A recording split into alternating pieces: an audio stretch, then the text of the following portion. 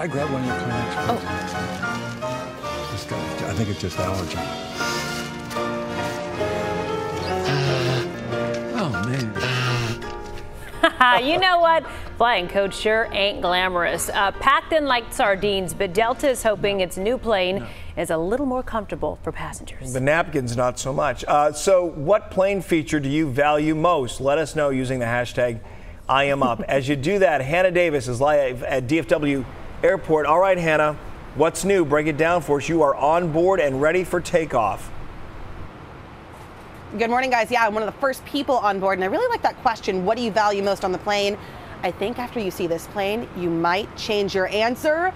More to that at the end of this report. So we're talking about coach. We're not even looking at first class because we want to see the changes in here. One of the biggest things on this new Delta A220 is the seats. 18.6 inches across. That's the largest or widest seat on any Delta aircraft in the cabin portion.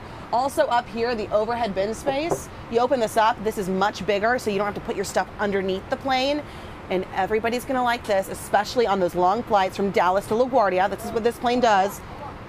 In-seat entertainment on every single one. So I just told you about all this great stuff and also the technology of how it flies. It's more efficient.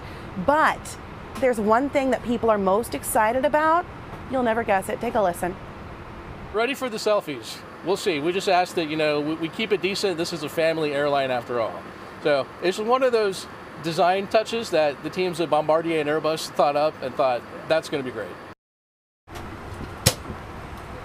Okay, so ready for the selfies. What are they talking about?